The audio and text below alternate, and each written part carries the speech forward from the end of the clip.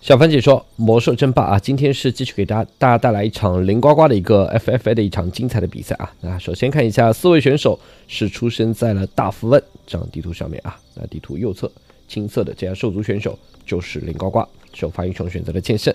那地图右下方呢是一家粉色的兽族选手 ，ID 名字呢没显示啊，就显示了玩家3。左下角一家蓝色人族，首发英雄大法师，左上角一家紫色的兽族选手。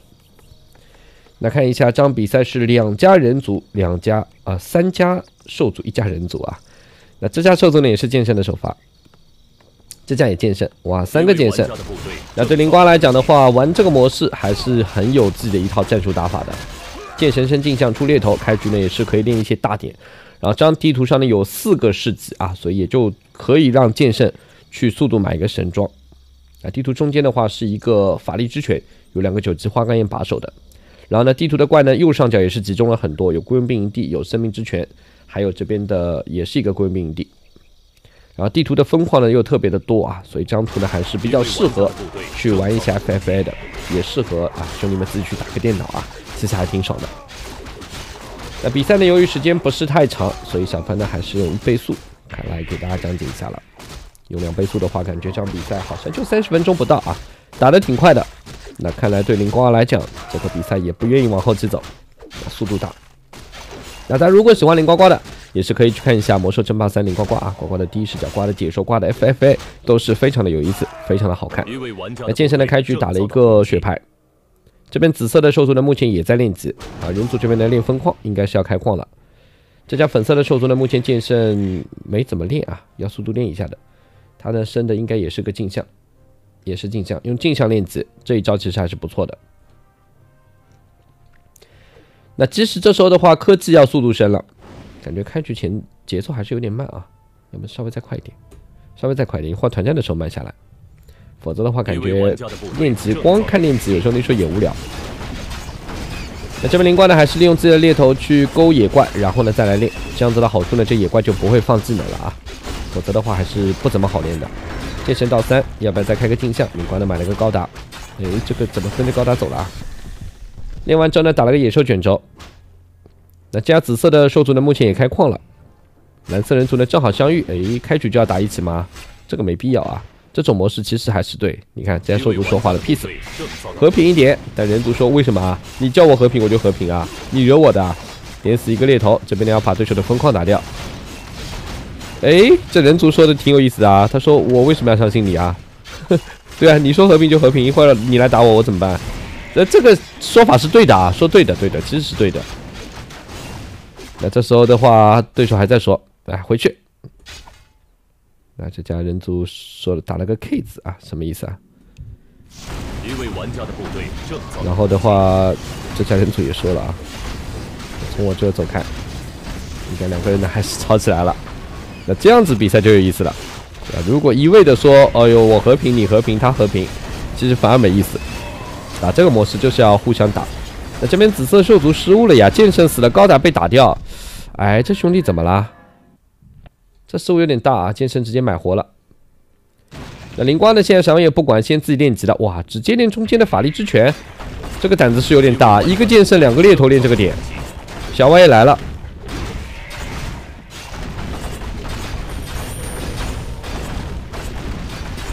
这蓝色人族还在说了，你太疯狂了！你看我好像在练商店，然后呢，你又是说要和平，又去打这个商店，好像这意思啊。那这个蓝色人族还是挺有意思的。那先不管这些小细节了啊，我们先看灵光练级。这边对呱呱来讲，这个点练掉的话收益挺大的。2个猎头全练死了，但是呢，由于有法力之拳啊，所以小歪呢可以不停的加血，不停的练，还是能练完。有吸血面具。哇，这个点收益挺高的啊！一个吸血面具，一个国王之冠，小弯呢也是到2级了，就是利用这个法力之拳，前期利用猎头勾一下怪，就轻松练完了。这个点呢练得越早越好，又打了个勇气勋章，这个装备是真的好。那这样子就用2个英雄练掉了一个超级大点，3发英雄牛头呢也出来了。那前期对呱呱来说是挺顺的。那这时候呢，这家兽族估计也不服气了，你不听我，那我就来打你了。那凭啥你不听我的？那叫你和平你不听，那这时候对灵瓜来说是个好事情啊！你们只管打只管吵，反正我就认认真真练级就行了。那这家紫色兽族呢，就盯着蓝色人族去打了。但你也不一定打得过啊，对手 MK 也来了。但这剑圣装备不错啊，买了电球，买了勇气头盔。那看看能不能靠着这个剑圣来打。小歪呢被锤了一下，剑圣的想杀 MK 杀不了的。哎，这小歪没人救吗？这兽族操作有点问题啊。这小歪这么残血，剑圣还在追 MK， 没必要啊。哎，为什么非要追这个 MK 呢？真的打团战啊，追 MK 干啥？小歪呢注意拉扯。那剑圣看镜像，对你去打对手的伏特曼都可以啊。打魔兽不是说非要盯着对手的英雄打，这你跟小凡的打法是一样啊。我记得我刚开始打魔兽的时候，我就是要打对手英雄。那这边灵瓜呢跟这家粉色的兽族也见面了。那呱呱这个剑圣现在装备是比较好的，有吸血光环，有国王之冠，妖术一下对手的剑圣。灵光呢也不管了，就跟对手正面刚了。一位玩家的部队正遭到攻击。这样子粉色兽族是回城了。这边呢，这家人族跟这家紫色的兽族还打在一块。哎呦，剑神出了个电球效果。那这样子的话，紫色兽族的牛头呢也来了。这边大法师呢不行就回城，上有大血瓶先吃，一脚地板的踩慢了啊。这边呢开始打 MK 了。哎呦，剑圣2刀 ，MK 有点扛不住。但这剑圣也不能上去，小心有锤子啊，有锤子。剑圣冲动了，这 MK 也不动。哎呀 ，MK 死了。那这样子，这家人族也郁闷了，现在是被摁在家里打。这个局势其实挺有意思的啊，开局4家就打在一块儿，谁也不让谁。那这种局灵瓜是最喜欢的，灵瓜怕什么局？怕就是对手3家开局就针对自己。那既然你们2家打在一起了，我也不管了。灵瓜说：“你们打吧。”这家兽族还得理不饶人啊，把人族打成这样子了，还要说2句。他也气不过，那开局我让你走你不听。那现在蓝色人族是比较惨的，自己呢科技也并不怎么好，然后经济也并不怎么好，经济有2500的经济啊，就被这么压着打。现在的话，蓝色人族呢重新造一个铁匠铺。那呱呱呢还是以自己练级为主了，剑圣已经买了2个国王之冠了啊，感觉一会儿另外3家的话会后悔，没去管这边的林呱呱。这么打肯定不行啊！只有粉色的兽族是认清了现实，跟灵瓜打了一波，但他真的是打不过。那现在再怎么去劝这家蓝色的人族和紫色兽族都没用了，他们已经打成这样子了，肯定是不管比赛输赢啊，就是要打。现在就这想法了。那对呱来说，最好的办法呢，就是多开矿、多升级、多打点宝物。一位玩家的部队正遭到攻击。那这边的紫色兽族呢也在练级了，但是他把人族的分矿给打掉了，这对人族来说这口气肯定是咽不下去的啊！不管这比赛打得怎么样，反正你这家兽族我肯定是打定了。那对灵光来说呢，自己也是练一下右上角的归元兵营地啊。这边的粉色兽族呢也是在练右下角的这一个生命之泉，这边呢打到了2个重生符文，可以招2个蜘蛛，这还是不错的。但有时候呢也不需要去捡啊，因为占人口。一位玩家的部队正遭到攻击。那这边呢，看一下，这时候蓝色人族呢也在练左下角的生命之泉了，而紫色的兽族呢是在练中间的商店。而呱呱呢一边练级，一边呢也是在给自己的3英雄不停的去买装备，多买一些装备再来打，效果其实也是不错的。4级的剑圣，3级的小歪，2级的牛头，就3英雄。那呱呱呢这时候是要去干啥了？这边呢有个眼，也看得到紫色兽族的分矿，去打这家紫色兽族吗？灵瓜这时候其实不要去惹这家啊，他们俩打得不可开交，灵呱呱非要从中掺和一脚。呱呱说：“来吧，都来打我啊，你们别打了。”那这样子紫色兽族反而说话了：“哎呦，和平啊，这兄弟见一面就是和平。”那呱呱在想啥呀？你跟人族都打成这样子了，不打你打谁呀？灵瓜说 ：“No 啊，我要替天行道，帮一下人族。”这一波呢，对手估计也懵了，为啥你打我啊？这对手只有1级牛头，这个血瓶打不过啊。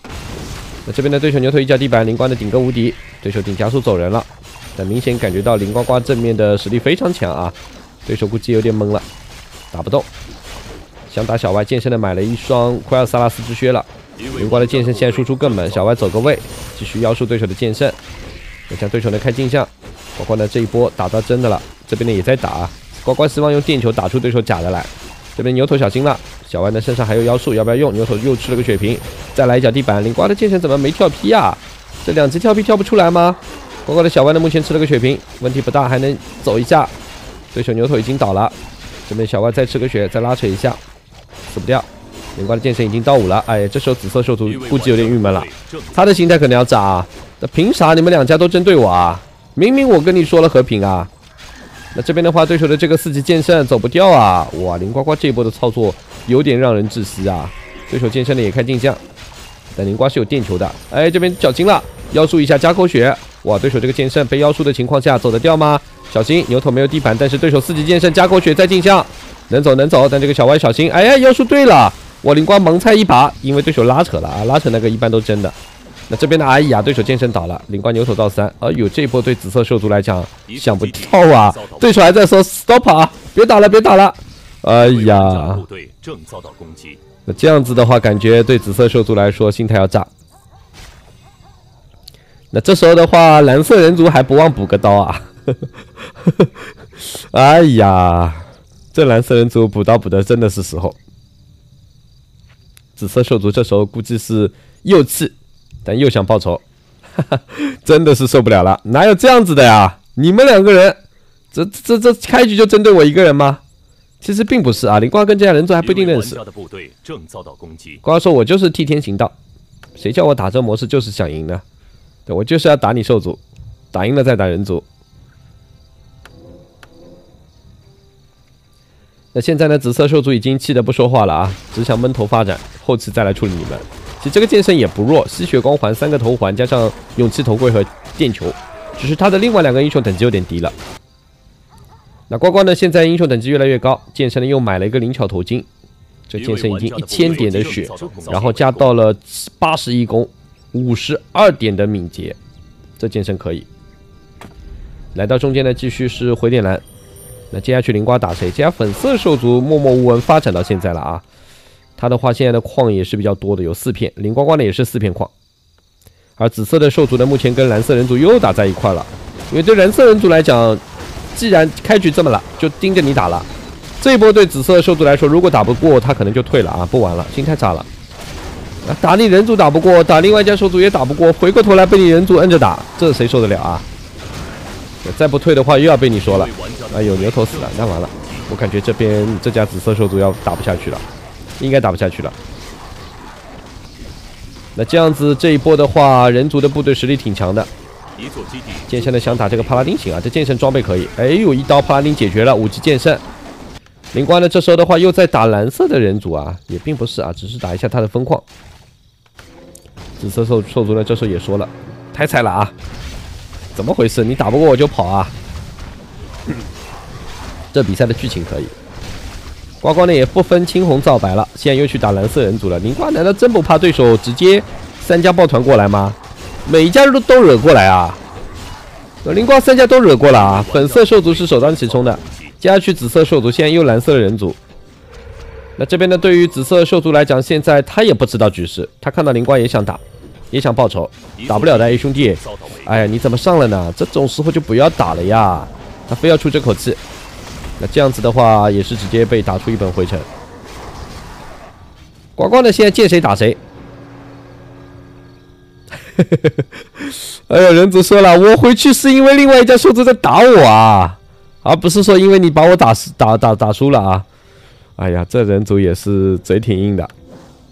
那这样紫色兽族说了，我们收了啊，单挑，你不要多说了。人族说 OK。灵瓜说，你们把我当啥了？当空气了吗？啊，你们2家我都打了，结果呢？你们俩竟然还在解释。哎呀，灵瓜受不了了，这不对啊！我这个中间人当的越当越气啊！灵瓜这时候继续打紫色兽族，紫色兽族这时候也说了啊，我不跟你单挑是因为另外一家也在打我。那这2家估计心里都在想了，你找个理由有意思吗？跟我找一样的，就这意思啊。那现在对灵瓜来讲，哎呀，对手这小歪直接就没了呀。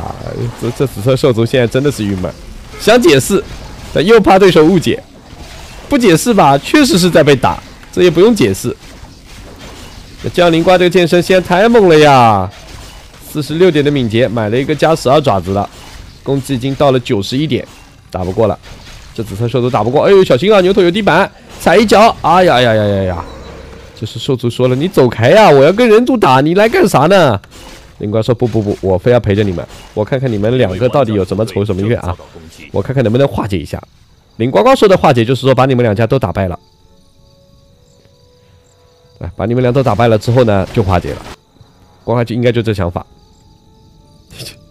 现在他们聊天我已经有点看不懂了，有点烧脑了，不知道什么意思了啊。那呱呱不管啊，再买个国王之冠。哦哟，这剑圣3个国王之冠了。攻击呢虽然说降了一点，但是它的属性更好。那这家粉色兽族他在干啥呢？那对于蓝色的人族来讲，他眼里全是兽族啊，他估计要点名字才知道是哪家是哪家，否则对他来讲呢，3家兽族都在打我。那呱呱呢，现在一家独大了，不管是经济上还是装备上、英雄等级上，都是非常强的。但是呢，这家粉色兽族我感觉也不弱，100人口了，你看人口也挺高的，但他没有攒多少钱。林瓜呢，现在还是要去主动打这家紫色的兽族。瓜可能觉得人族自己好处理，不希望这家兽族的装备过好。剑圣呢又过来，还要买装备吗？这剑圣装备感觉已经可以了，那可以给别的英雄配一点装备。哎呦，这家紫色兽族见面就是撤啊！这打不了，他也知道打不了，还是回城了。那林瓜也不客气了啊，直接去拆对手的商店了。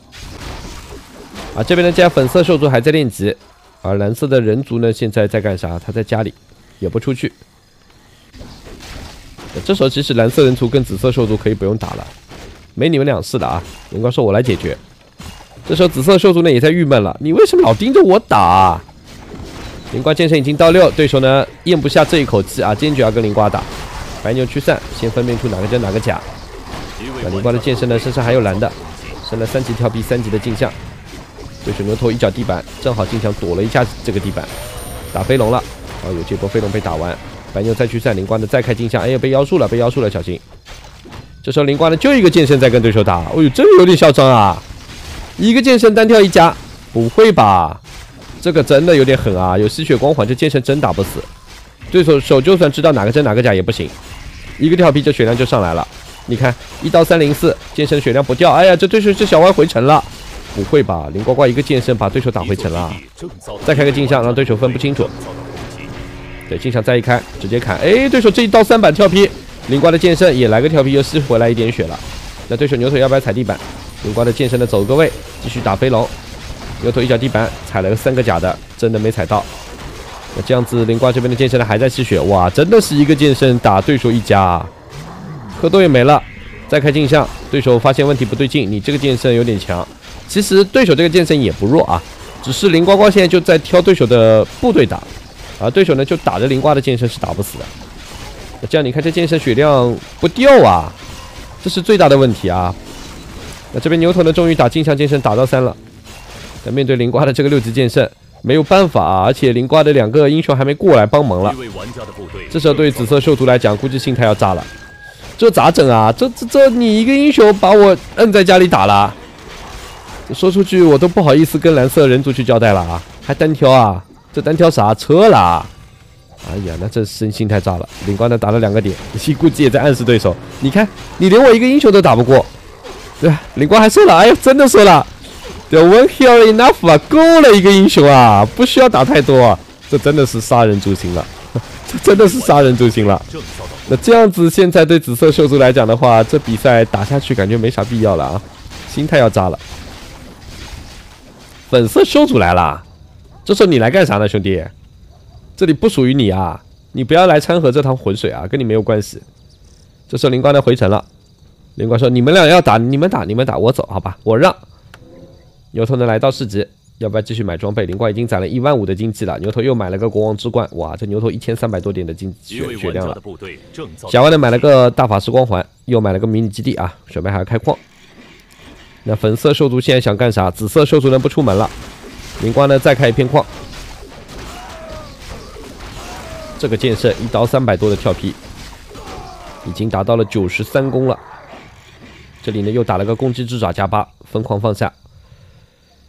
那粉色兽族呢现在也不动，紫色的兽族呢现在只能是默默的去练级啊，含泪在练级。他说没办法，这一盘打得我太难受了。前期跟人族吵了半天，结果呢现在被人族在拆我自己家，又被这家青色的兽族摁着打。我跟谁说理去啊？那这时候这两家，哎呦，终于见面了。对，这时候橙色的不是橙色，是蓝色的人族和紫色的兽族打起来。他们两家想的是打不过我这一盘也要输在你手里，这千万不能输在那家青色的兽族手里了，这太难受了呀。结果呢，蓝色人族又撤了。这一波撤他什么理由啊？他不会说灵瓜又在打他吧？灵瓜说我没打这一波，我证明我没打，你不要乱说了。那这边的小歪又买了个国王之冠，哇，林呱呱现在是1、2、3、4、5、6、7、8个国王之冠了。呱呱呢又去打这些蓝色人族了。这一盘我看出呱呱的战术了，就是我谁都惹啊，我不管，反正有本事你们跟我打。这粉色兽族呢在12点钟位置等了半天啊，啥也没动。那这边的蓝色人族有点扛不住了。哦呦，这蓝色人族的话打不过啊，这怎么打林呱呱啊？呱呱呢感觉就是拿对手在当练级了，一脚地板，哦呦，这 MK 一刀没了。那这样子蓝色人族这一波也想不通了，这为什么你也老打我啊？我也没惹你啊。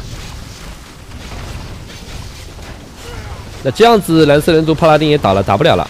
这一波的话就看对手还能不能坚持一会儿。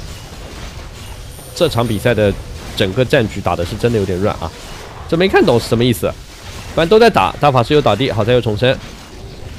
这边的小歪继续走位，大法师起来之后呢，可能也要被打。一个妖术，剑神砍，禁止陷阱也触发，牛头上去，剑神1刀328，大法师也没了。那这样对蓝色人族来说打不下去了，退了，他退了，退之前也不说话了啊，直接走了啊，也没啥好说的，说啥好呢？那这样子紫色兽族一下子没有对手了，这怎么办啊？紫色兽族说：“我有对手啊，我最大的对手其实就是这家青色的兽族。”对，蓝色人族其实我还想跟他结个盟了啊。灵光呢来到中间的法力之泉回电蓝，牛头呢还要去买装备啊？够了吧？这牛头说我还要买一点，放不下了都已经。那粉色的兽族呢，现在跃跃欲试，想要跟灵瓜打一波的。这边把回城卖了，又买了个国王之冠，这牛头已经1450点血。这时候呢，紫色兽族也退了，他觉得已经没有对手了，再打下去没意义，不打了。哇，这什么局啊？灵瓜现在是买了8个国王之冠吧？是8个，3个6个不10个10个国王之冠。这边差点好像显示错误了，10个国王之冠。那这时候呢，灵瓜回城要跟这家粉色的兽族坚决拼一波了。5只牛头，1500点血，剑圣1000点血，剑圣1200点血，小歪1000点血，剑圣1刀300多的跳劈，再来个大招。哎呀，粉色兽族这一波没得打，部队多，这时候没用了啊！关键还是说要英雄装备好才行。那这样子，这粉色兽族一波没了，一触即溃，这属于是。这还打啥？这还怎么打？那这边灵瓜呢？看一下又买什么装备了？来了个克多光环，小歪3个，牛头4个国王之冠，剑圣的3个，10个国王之冠。那这边灵瓜呢主动进攻了，8级剑圣，97攻，关键是有51点的敏捷。那这样子，这家粉色兽族感觉也不用抵抗了啊，打不过了呀！你看这3个英雄就知道了，这还怎么打？这10个国王之冠的加成，你这3个英雄光打这3个英雄都打不死，何况这边呢有嗜血剑圣，粉色兽族呢还想打一波，就打不了啊，见面就垮，就打不了啊！剑圣1刀，一只飞龙要没了，要注意一下这边5级的剑圣，哎呦，这对手这剑圣。这剑圣什么装备啊？这一身装备买了2个回城干啥？走了，回城了，不回城吗？哎呦，1刀332，剑圣倒了。这家粉色兽族怎么了？灵瓜的原地跳个舞啊！那这样子对手打出奇迹，我们也是攻下灵呱呱，最终获得这场比赛胜利，也是感谢兄弟们收看，再见。